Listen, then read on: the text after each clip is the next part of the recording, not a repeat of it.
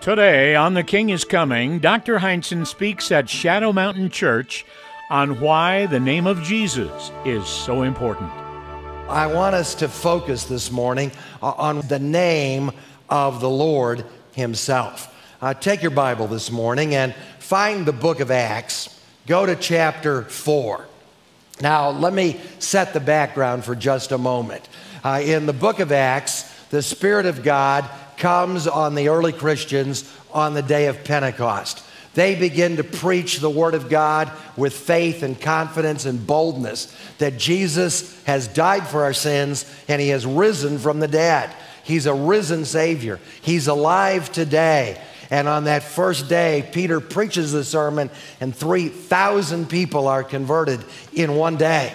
And then you move to the second event in the book. By the time you come to chapter 3 of Acts, Peter and John go up to the temple.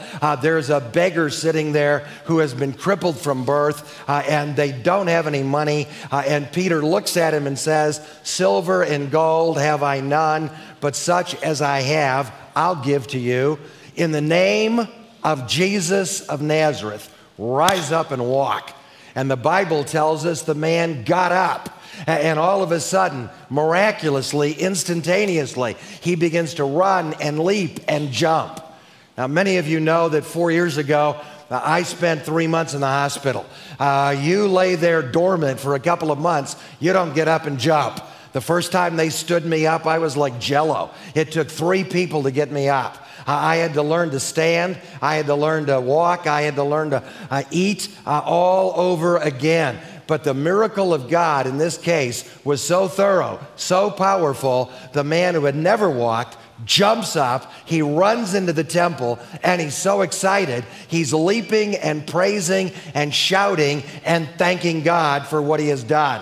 Now, I know that sounds strange to Baptists, but that actually was occurring in the Bible. If you'd been healed that dramatically, you'd be leaping and shouting and praising God as well. It would just be an automatic response. The problem is he draws a lot of attention. He draws a crowd. And Peter decides, another opportunity to preach another sermon. And so he preaches again and says, if you're wondering what happened to this guy, it was in the name of Jesus that he was healed. And 5,000 people believe. And Luke, as he writes the book of Acts, keeps counting the numbers in a positive fashion to say the Word of God was going forth with power.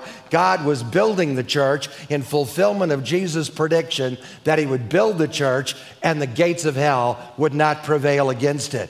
The problem was they gained such attention that eventually the temple guards came in and arrested them and put them in jail overnight. The next morning, they're going to be brought to trial before the high priest. What in the world did you think you were doing? Take your Bible, go to Acts, the 4th chapter.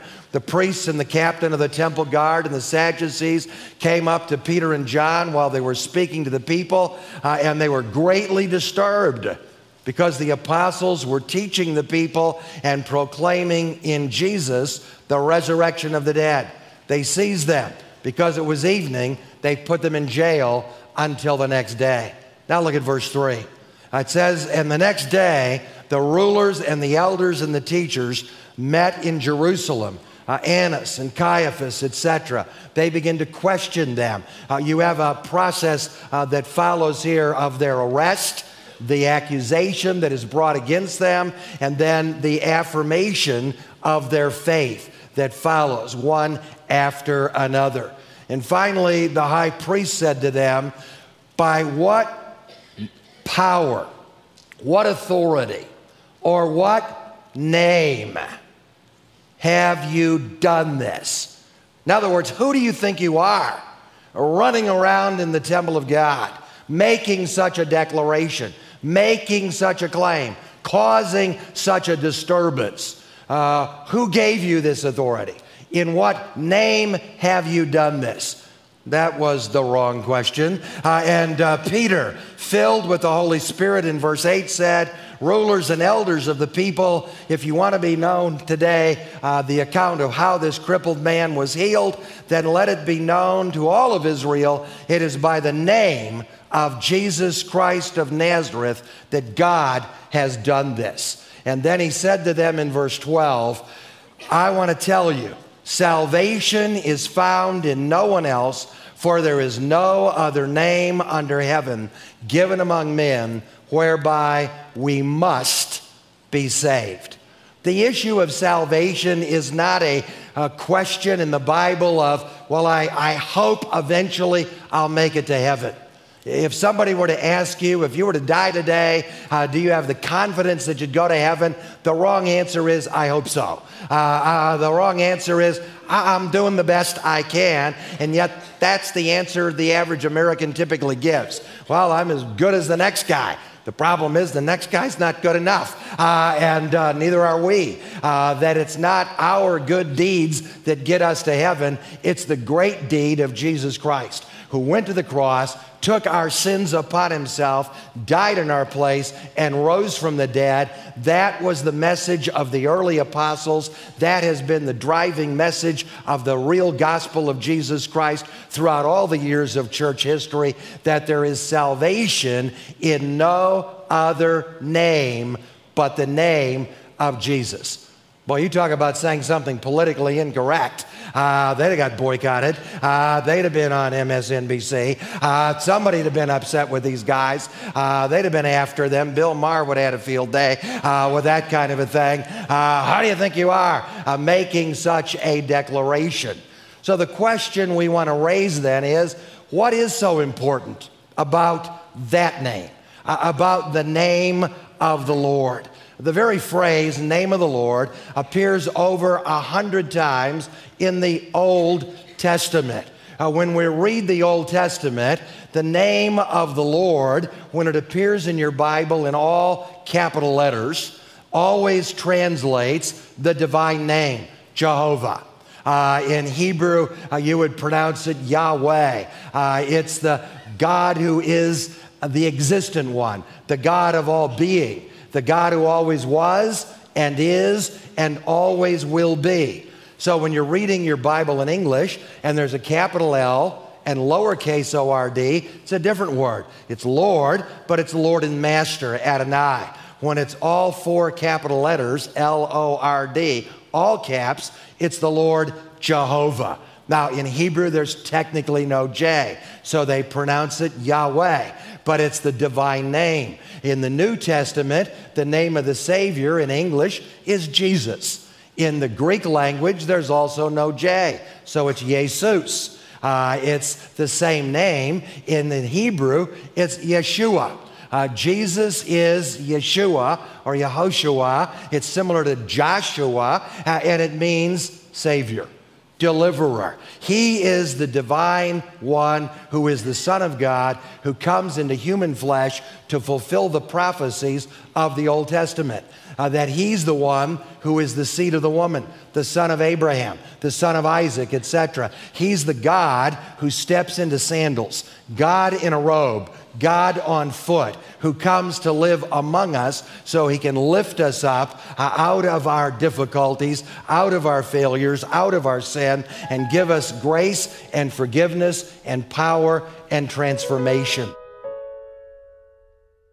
Today, we have a special offer from the King is Coming telecast. Dr. Hindson's End Times Video Library, a collection of 15 DVD series in 2 attractive storage binders, includes topics like angels and demons in the last days, final signs, global warning, the battle for Israel, Jerusalem in prophecy, the coming Middle East crisis, Armageddon, End Times Wars, plus 7 more. With a total of 50 powerful messages, this is an amazing offer. Normally, we ask $20 for each DVD. That would be a total of $300. So for your gift of just $100 to help us take the message of Jesus around the world, you'll save a startling $200. Why, that's 2/3 off. Make your gift of $100 or more payable to The King is Coming, Box 907, Colton, California 92324. To use your credit card, call 800-622-2767 or go to thekingiscoming.com. When the Jewish people would read the Old Testament, and still to this day, when they come to the divine name, they won't pronounce it. They'll simply read the words in Hebrew, Hashem, the name, the sacred name, the name that is never pronounced. That helps us understand the incident that occurred with Moses in the Old Testament. Remember, Moses had killed the Egyptian. He'd fled into the wilderness. He feels forsaken and abandoned. He's been there for 40 years. He's on the backside of the desert. He sees the bush on fire, goes to see what this is all about, and the Bible says the angel of the Lord, Christ himself in the Old Testament, I give you a whole list of that in the book. Every time the angel of the Lord appears, God speaks. It's obvious this is not an ordinary angel. This is God himself. God speaks to him from the bush and tells him, Moses, I know that my people, the children of Israel, are in bondage and slavery in Egypt. I have heard their cries. I have seen their misery. I am concerned. Therefore, I have come down. In the Old Testament, God is not an impersonal force. God is a personal being. He is a God of love and grace and mercy and compassion. He sees us in all of the challenges of life. He hears our cries. He is concerned.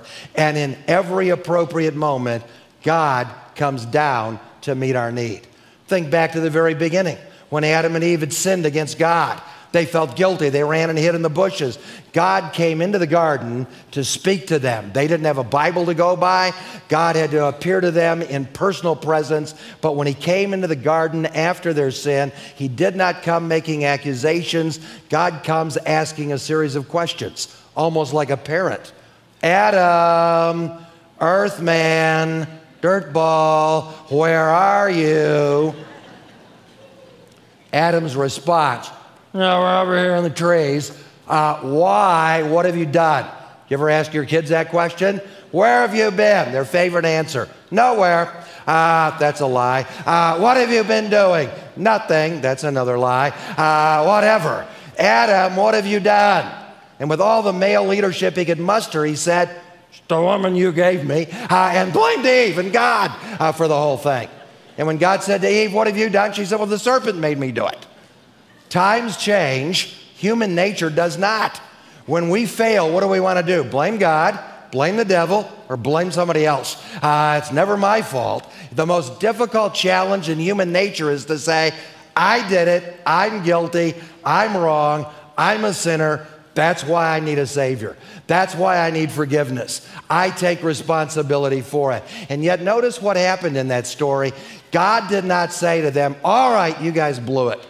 Come on up to heaven and stand before the judgment bar. He didn't do that. God came down to the fallen place, to the sinful place, to the moment of their failure. God comes into the garden, slays the first animals, sheds the first blood, makes the first sacrifice, covers their inadequacy, and gives them the first prophecy of the Bible that the seed of the woman, a human being, somebody will come into the human race who will ultimately crush the head of the serpent. Now, God does not always remain remote. God comes down in the moment of our crisis. The children of Israel in Moses' day had been in bondage for years. They're crying out to God for deliverance. So God appears to Moses and says to him, I've come down to release my people. Moses is thinking, great, it's about time. And therefore, I want you to go to Pharaoh and you tell him, let my people go. What did Moses do? Start making a whole bunch of excuses. No, you got the wrong guy, not me. They don't like me back there in Egypt. This is probably not a good idea. God is thinking, no, this is a very good idea. You know the Egyptian language. You know Egyptian culture. You were raised in the palace. You know how to get an audience with the king. No, this is a real good idea. And I finally waited long enough that you're humble enough and broken enough so that I can use you powerfully. You're the man. And finally, Moses said, look, I don't even know your name. Your name is so sacred. If I go back to the Israelites and say, God has appeared to me and told me to lead you out of bondage, they're going to say, what's his name? And I'm going to say, I don't know. I don't even know how to speak your name. And God spoke to him from the bush and said what? Moses, I am who I am. Tell them I am sent you. I am the God who has always existed. The very declaration is itself a part of that name, Yahweh, the divine name, the sacred name of the Old Testament. The God who always was, who always is, and who always will be, who has no beginning and no ending, the self-existent one, the one who spoke the world into existence. I am God. Tell them I am sent you. Now, fast forward ahead from the Old Testament to the connection to the New Testament. Jesus is preaching, John chapter 8. He's challenged. Who do you think you are? Do you think you're greater than our forefather, our ancestor, Abraham? And Jesus said, Abraham rejoiced to see my day. What did he mean by that? That God had given Abraham the prophetic insight to realize one day a Savior would come, a Messiah would come through Abraham's line. The audience responds, Abraham's been dead for hundreds of years. You're not even 50 years old. How in the world could Abraham have seen your day? And Jesus gives this unusual response. John 8:58. He said, before Abraham was, I what? I am. He takes the sacred name of God and applies it to himself. He didn't say before Abraham was, I was. He says before Abraham was, before Abraham existed, I am. And he connects his identity to the identity of the God of the Old Testament. Oh, they understood what he was saying. They picked up stones. They wanted to stone him for claiming to be God. Don't ever fall for the idea that Jesus never claimed to be God. You hear this on the History Channel, the Discovery Channel, and whatever, that some so-called expert gets on there and says Jesus was just a simple, humble rabbi. The church came along centuries later and deified him. Kind of the Da Vinci Code thesis. Really? Well, then why did Jesus say, if you have seen me, you have seen God? Today, we have a special offer from the King is Coming telecast. Dr. Hindson's End Times Video Library, a collection of 15 DVD series in 2 attractive storage binders, includes topics like angels and demons in the last days, final signs, global warning, the battle for Israel, Jerusalem in prophecy, the coming Middle East crisis, Armageddon, End Times Wars, plus 7 more. With a total of 50 powerful messages, this is an amazing offer. Normally, we ask $20 for each DVD. That would be a total of $300. So for your gift of just $100 to help us take the message of Jesus around the world, you'll save a startling $200. Why, that's 2/3 off. Make your gift of $100 or more payable to The King is Coming, Box 907, Colton, California 92324. To use your credit card, call 800-622-2767 or go to thekingiscoming.com. Why did he say, I and the Father are one? Why did he say that he had the power to forgive our sins? His own audience challenged him and said, only God can forgive sins. That was the whole point. No, Jesus shouts to you that he is God. Jesus declares his divinity and his deity time and time again, even at his trial before the high priest, when he is asked, are you the Son of the Blessed One, the Son of God? His answer is, yes, thou hast said. No, Jesus tells you very clearly who he is, and John 8:58 is one of those examples. Before Abraham was, I am. I am the one who is the ground of all being. I am the divine one. I am the Savior. I am the promised one. God comes down in the incarnation of Christ. God comes down in human form, one who is fully human and yet fully divine at the same time. And that cry goes throughout the entire pages of the Old Testament. I think back to the days of Isaiah the prophet. A godly king has just died, and an ungodly king is about to come to the throne. Isaiah is concerned about the future. The political parameters don't look very hopeful. The tough passage in a political election year. He's worried about what's going to happen, who the next king is going to be, and the next king was ungodly. The next king was a failure. And Isaiah the prophet senses that. And he's wondering, God, where are you in all of this? And remember that story in Isaiah 6? All of a sudden he sees a vision of God on the throne. He saw the Lord seated on the throne. God was reminding him, I'm the king. I'm on the throne. I'm in control. Human leaders come and go. You need to understand, Isaiah, I'm the one that's really in charge. He sees the Lord high and lifted up. He sees the glory of God filling the throne of heaven and the temple of heaven. And then he hears the voice of God say, whom shall I send to this generation? Who will go for us? A reference obviously to the Trinity. It's not God and the angels sending. The angels do not send. They are themselves sent. It is God, the Father, the Son, and the Spirit speaking. Whom shall I send? Who will go for us? And Isaiah the prophet gives a very simple one-word response, hineni, in the Hebrew text. Here am I. It's me. Send me. I'll go. Biblical critics have long tried to say that, well, you know, the book of Isaiah starts out in the opening half of the book with an emphasis on judgment. But the second half of the book is on comfort and blessing.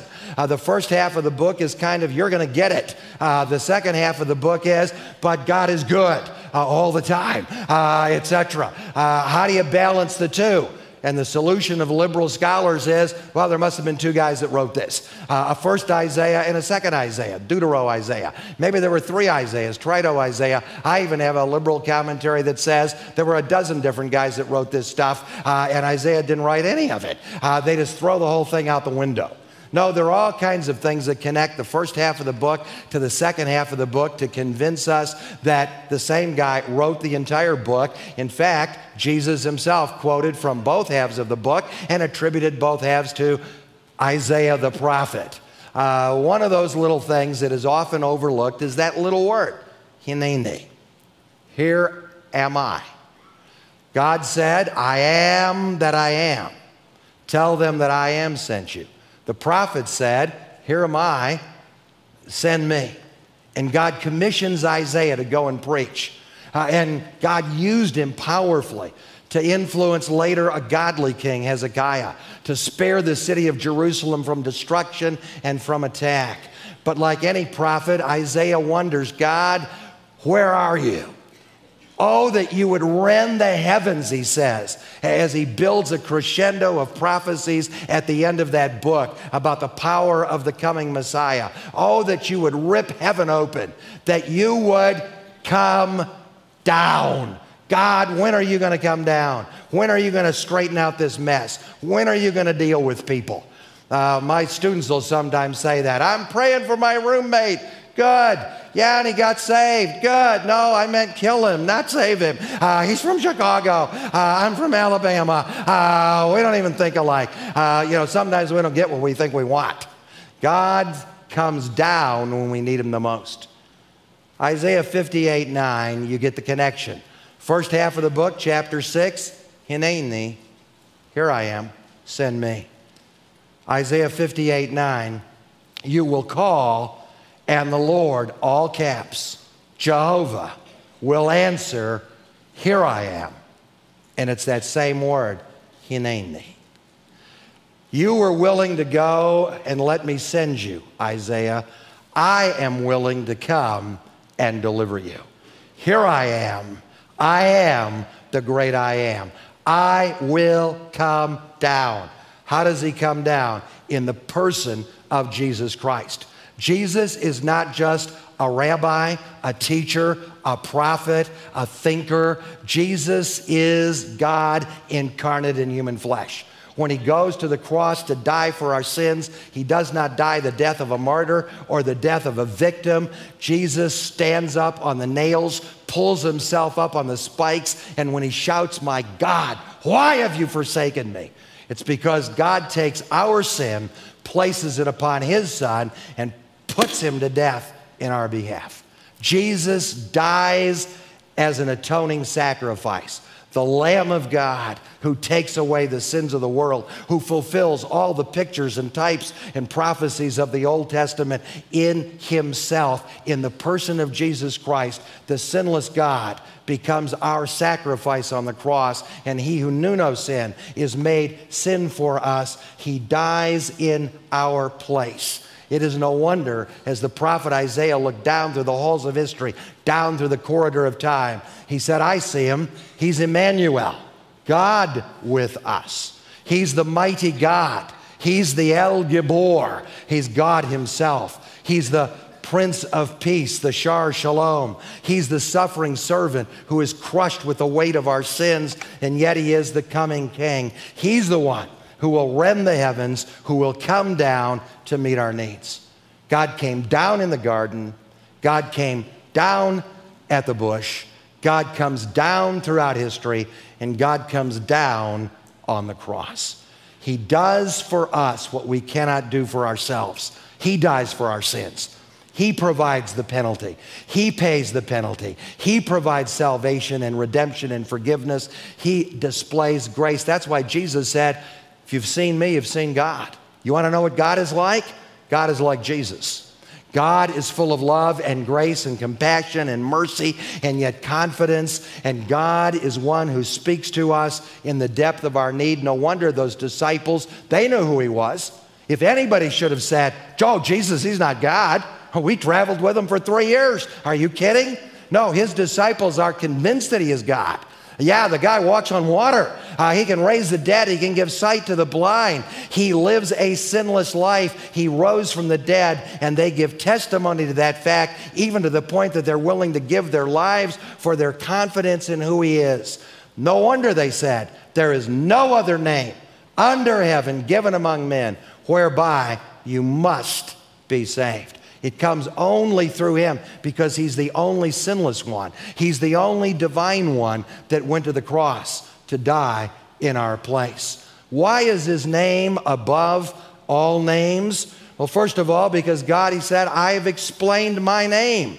Exodus 34:5 says, now the Lord descended in a cloud and stood before Moses, and he proclaimed the name of the Lord. And the Lord passed before him and proclaimed, the Lord God, merciful, gracious, long-suffering, abounding in goodness and truth.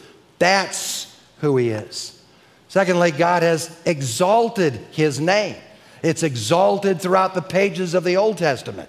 It's exalted in the person of Jesus in the pages of the New Testament.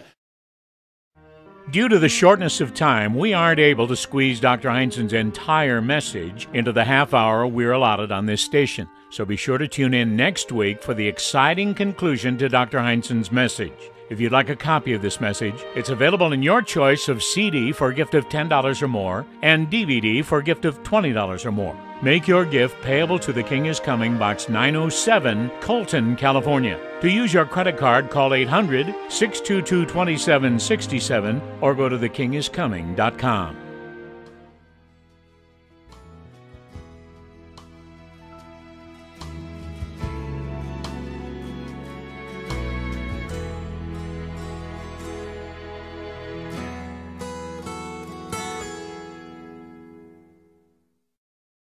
Last week on The King is Coming, Dr. Hindson began a message titled, Why is the Name of Jesus So Important? In the name of Jesus of Nazareth, rise up and walk. And the Bible tells us the man got up, and all of a sudden, miraculously, instantaneously, he begins to run and leap and jump. He runs into the temple, and he's so excited, he's leaping and praising and shouting and thanking God for what he has done. Now, I know that sounds strange to Baptists, but that actually was occurring in the Bible. If you'd been healed that dramatically, you'd be leaping and shouting and praising God as well. It would just be an automatic response. The problem is, he draws a lot of attention. He draws a crowd. And Peter decides, Another opportunity to preach another sermon. And so he preaches again and says, if you're wondering what happened to this guy, it was in the name of Jesus that he was healed. Take your Bible, go to Acts, the 4th chapter.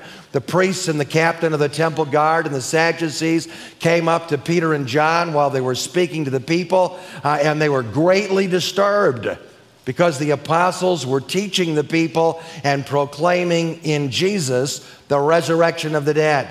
They seized them. Because it was evening, they put them in jail until the next day. Now look at verse 3. It says, and the next day, the rulers and the elders and the teachers met in Jerusalem. Annas and Caiaphas, etc. They begin to question them. You have a process that follows here of their arrest, the accusation that is brought against them, and then the affirmation of their faith that follows, one after another. And finally, the high priest said to them, by what power, what authority, or what name have you done this? In other words, who do you think you are running around in the temple of God, making such a declaration, making such a claim, causing such a disturbance? Who gave you this authority? In what name have you done this? That was the wrong question. And Peter, filled with the Holy Spirit in verse 8, said, rulers and elders of the people, if you want to be known today, the account of how this crippled man was healed, then let it be known to all of Israel, it is by the name of Jesus Christ of Nazareth that God has done this. And then he said to them in verse 12, I want to tell you, salvation is found in no one else, for there is no other name under heaven given among men whereby we must be saved.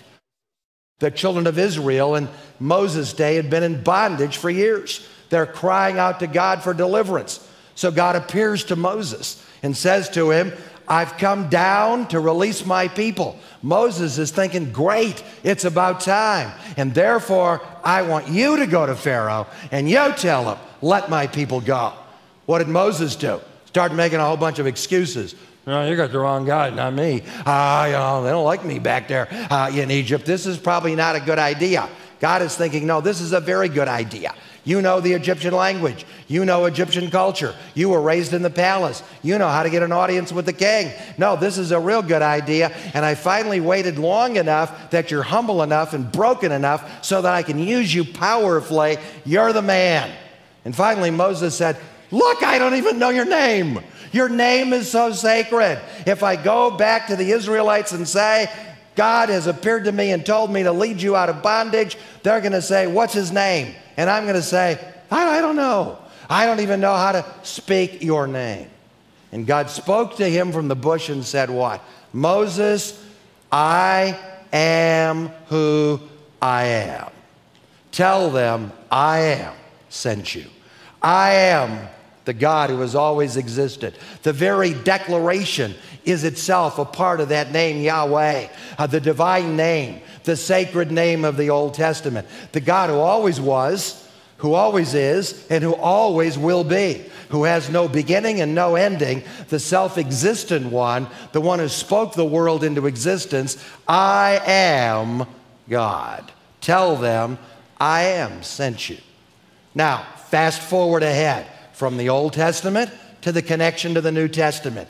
Jesus is preaching, John chapter 8. He's challenged. Who do you think you are? Do you think you're greater than our forefather, our ancestor, Abraham? And Jesus said, Abraham rejoiced to see my day. What did he mean by that? That God had given Abraham the prophetic insight to realize one day a Savior would come, a Messiah would come through Abraham's line.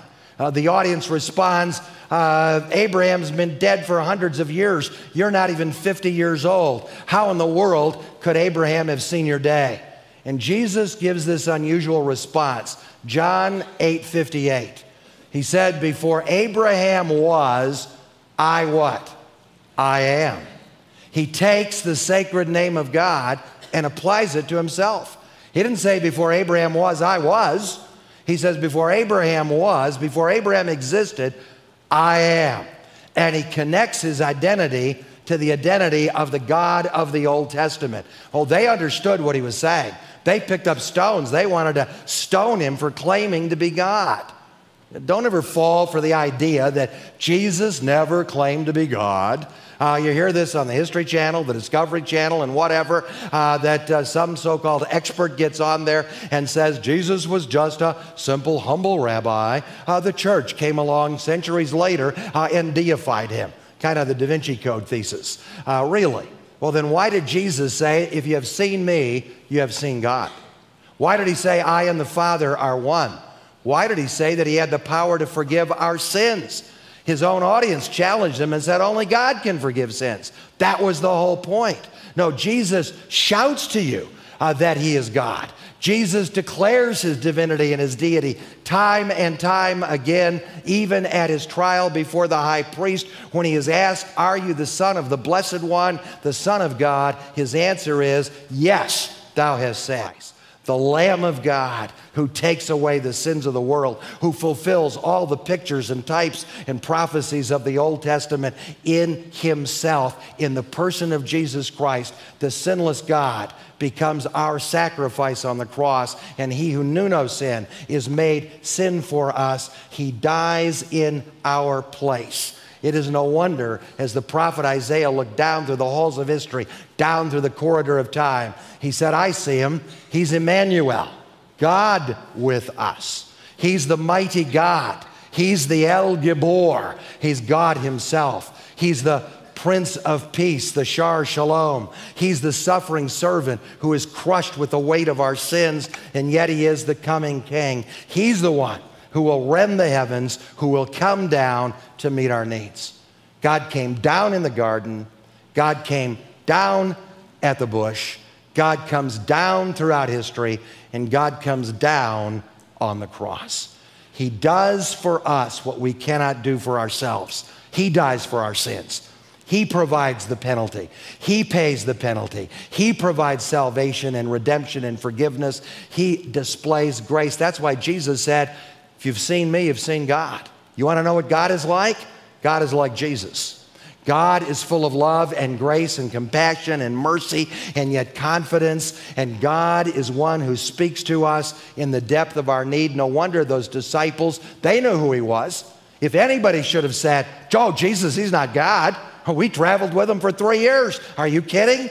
No, his disciples are convinced that he is God. Yeah, the guy walks on water. He can raise the dead. He can give sight to the blind. He lives a sinless life. He rose from the dead, and they give testimony to that fact, even to the point that they're willing to give their lives for their confidence in who he is. No wonder they said, there is no other name under heaven given among men whereby you must be saved. Today, he concludes his powerful, life-changing message. Why is the name of Jesus so important? Why is his name above all names? Well, first of all, because God, he said, I have explained my name. Exodus 34:5 says, now the Lord descended in a cloud and stood before Moses, and he proclaimed the name of the Lord. And the Lord passed before him and proclaimed, the Lord God, merciful, gracious, long-suffering, abounding in goodness and truth. That's who he is. Secondly, God has exalted his name. It's exalted throughout the pages of the Old Testament. It's exalted in the person of Jesus in the pages of the New Testament. Philippians 2. Therefore, God has highly exalted him and given him a name that is above every name, that at the name of Jesus, every knee should bow, of those in heaven and those in earth and those under the earth. And every tongue should confess that Jesus Christ is Lord, to the glory of God the Father. That is the name that is above every name. And then it's the name that God extends salvation through, and it's the only name. Hence our original text, Acts 4:12. Now there is salvation in no other, for there is no other name under heaven given among men by which we must be saved. But in our postmodern, overly politically correct culture, we're not used to hearing that in public discourse. What do you mean you think Jesus is the only answer? Poor Dan Cathy with Chick-fil-A just simply is asked, do you believe Jesus is the way to heaven? Yes. Oh, that's terrible. The mayor of Boston said we're going to boycott his restaurant. He thinks Jesus is the only way. Well, now, wait a minute. If you're going to be consistent, you're going to boycott every Muslim-owned restaurant in Boston where the owner thinks Muhammad and Allah are the only way? Now, not all Muslims believe that, but a lot of them do. You're going to boycott every Roman Catholic restaurant owner who believes salvation only comes through submission to the Pope and the sacraments? Not every Roman Catholic believes that, but a lot of them do. You're going to boycott every Jewish restaurant that believes Jesus is not the Messiah because they think they've got the only way to heaven? Are you going to be consistent, or are you just going to boycott evangelicals who think Jesus is the answer? There is absolutely no consistency in our culture. Now, I can respect other religious beliefs for what they believe. I don't agree, but I can respect a Muslim who says, I think this is the way it is. I don't agree. I think he's wrong, but I respect that. Or a person of another denomination or another faith. I respect their belief system if they think it's really of God and they stand for it consistently. But in our culture, you can say you believe in anything except Jesus and it's okay. And all of a sudden, the attitude is if you stand up for the God of the Bible, oh, that's a terrible thing. Why? Because Satan doesn't care what everybody else thinks. He only cares what God thinks. He only opposes that which God opposes. Today, we have a special offer from the King is Coming telecast. Dr. Hindson's End Times Video Library, a collection of 15 DVD series in 2 attractive storage binders, includes topics like angels and demons in the last days, final signs, global warning, the battle for Israel, Jerusalem in prophecy, the coming Middle East crisis, Armageddon, End Times Wars, plus 7 more. With a total of 50 powerful messages, this is an amazing offer.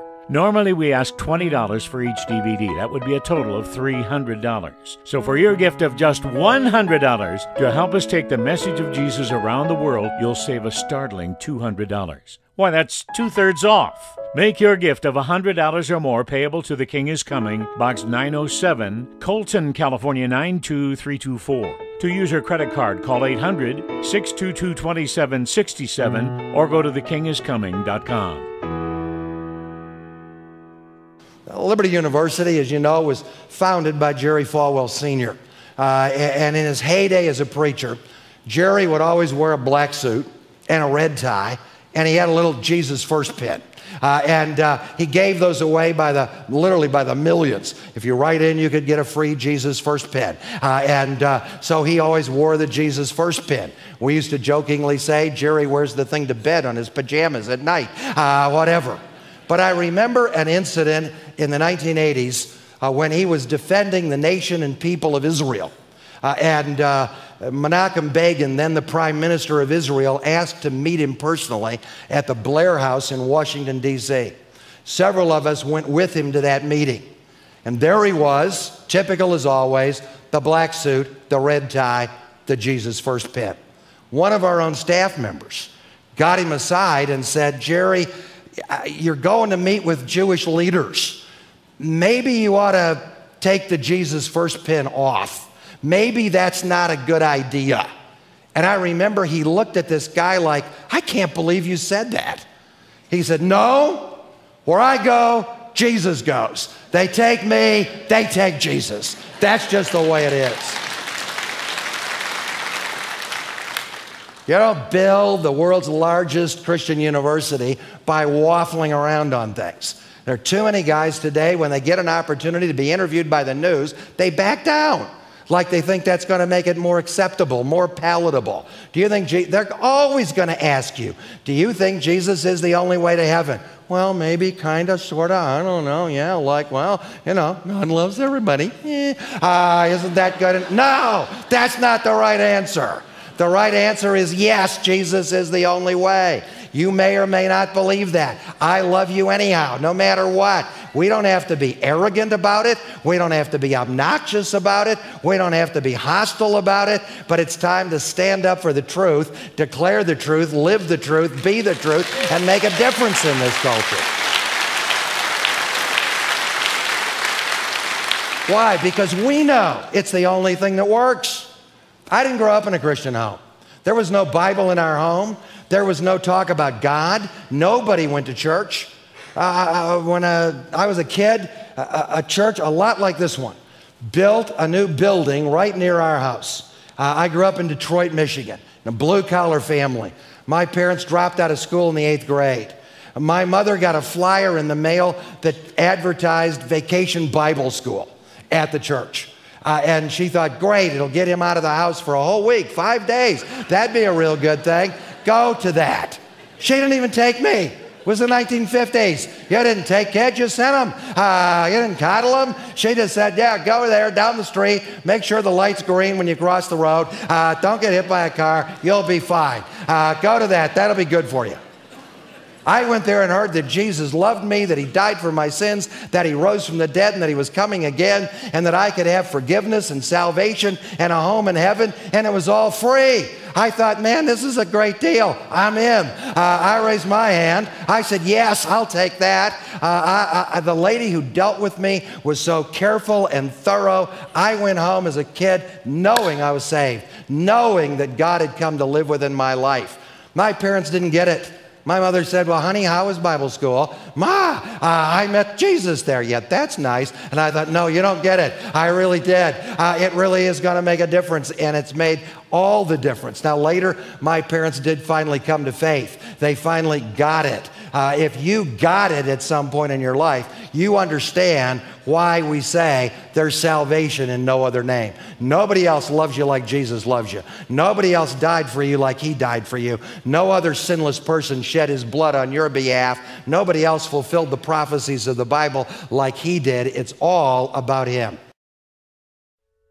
Today, we have a special offer from the King is Coming telecast. Dr. Hindson's End Times Video Library, a collection of 15 DVD series in 2 attractive storage binders, includes topics like angels and demons in the last days, final signs, global warning, the battle for Israel, Jerusalem in prophecy, the coming Middle East crisis, Armageddon, End Times Wars, plus 7 more. With a total of 50 powerful messages, this is an amazing offer. Normally, we ask $20 for each DVD. That would be a total of $300. So for your gift of just $100 to help us take the message of Jesus around the world, you'll save a startling $200. Why, that's 2/3 off. Make your gift of $100 or more payable to The King is Coming, Box 907, Colton, California 92324. To use your credit card, call 800-622-2767 or go to thekingiscoming.com.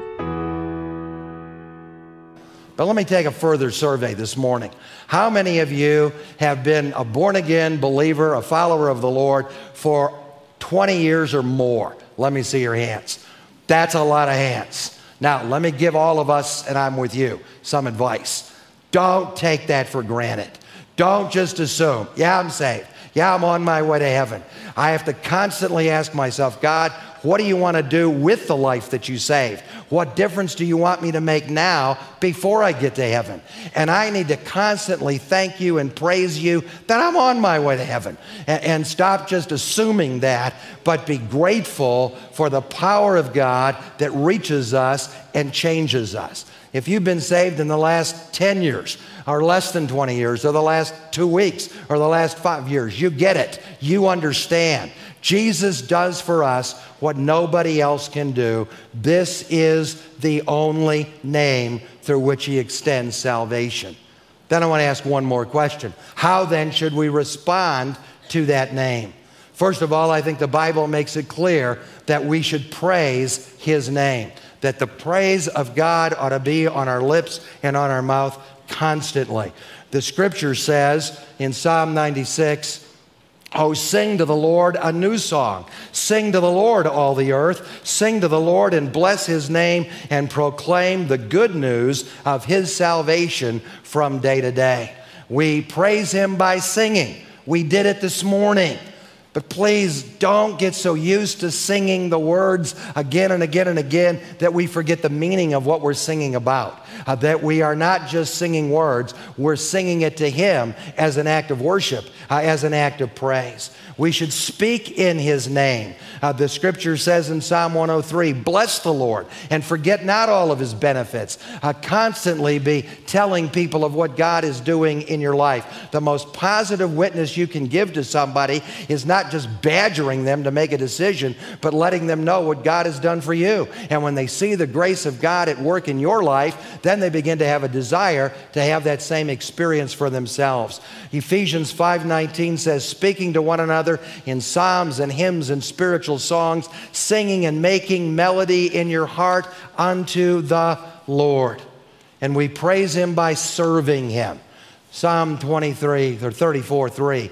Oh, magnify the Lord with me. Let us exalt His name together.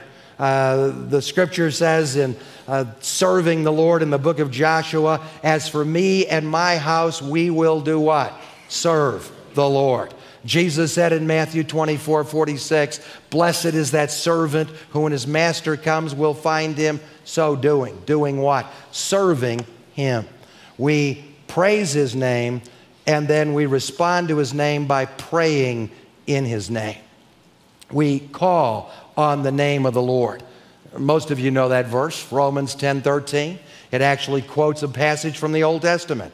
For whoever calls on the name of the Lord will be saved. It's not just saying certain words that bring about salvation. It's the cry of the soul. It's the call of the heart. It's the response of faith. Yes, I really believe Jesus is who He said He was. He can do what He said He can do. He can do it for me, and I'm putting my eternal destiny in His hands, and I'm calling on Him to be my Savior. We call on His name. We confess His name. The Scripture tells us that if we confess that Jesus Christ is the Son of God, God abides in Him, and He in God, and He in us. We publicly acknowledge it. We're not secret agent Christians. Too many Christians today are going into the closet while everybody else is coming out of the closet. We need to stand up for what we believe, and we need to speak up for what we believe, and we need to confess it. We need to cast all of our troubles on His name. For be anxious for nothing, Philippians 4 says, but in everything by prayer and supplication with thanksgiving, let your requests be made known unto God, and the peace of God that surpasses all understanding will guard or protect your hearts and minds through who? Christ Jesus. And then we should commit ourselves totally to Him in our act of worship. Revelation 4:10. The 24 elders in the book of Revelation fall down before Him who sits on the throne. They cast their crowns before the throne, saying, you are worthy, O Lord. They ascribe the worthiness, the worshipfulness of God the Father in Revelation 4 and God the Son in Revelation 5. And they sing a new song unto Jesus, the Lamb of God. Worthy is the Lamb. Worthy, worthy, worthy. In the original language of the New Testament in Greek, that word worthy is axios. Why is He worthy? Because He is holy. And in Greek, it's a very similar word, agios. They look alike almost. It's a deliberate play or connection on the two words. That which is axios, axios, axios, worthy of our worship, is that which is hagios, hagios, hagios, that which is holy, holy, holy. If you missed last week's powerful opening to Why is the Name of Jesus So Important, or if you'd like a copy to keep and share with your friends, this message is available in its entirety on CD for a gift of $10 or more and on DVD for a gift of $20 or more. Make your gift payable to The King is Coming, Box 907, Colton, California 92324. To use your credit card, call 800-622-2767 or go to thekingiscoming.com. When was the last time you had a deep, moving experience of worship and response to God just because of who He is, just because of what His name is? So I want to challenge us this morning.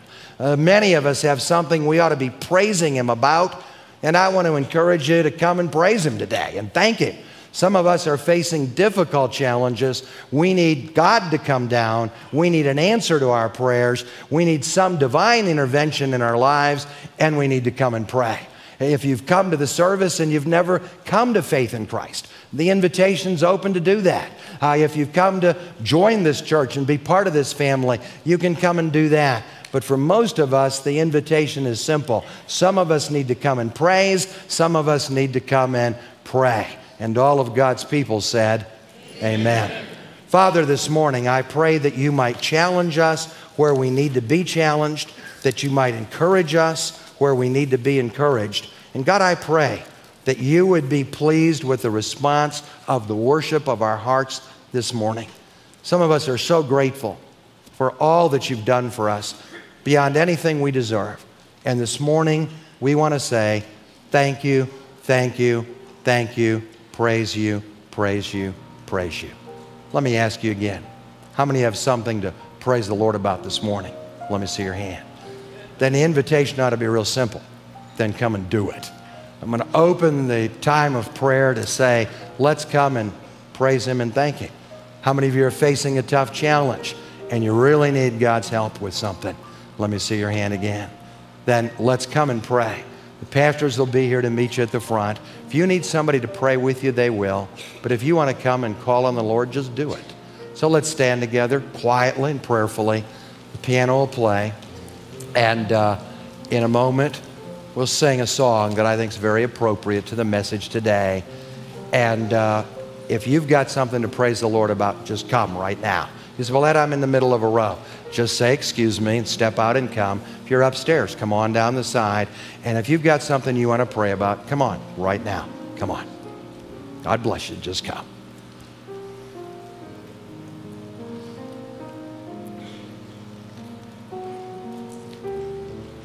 Amen. Just step out and come. Just step out and come. God, I've got something I'm so grateful for this morning. I just don't want to leave without taking time to really thank you. And if you want to come and kneel, you're welcome to do that.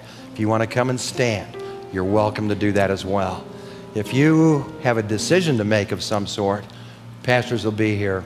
Let them know that as you come. If you want somebody to pray with you, let them know that as well.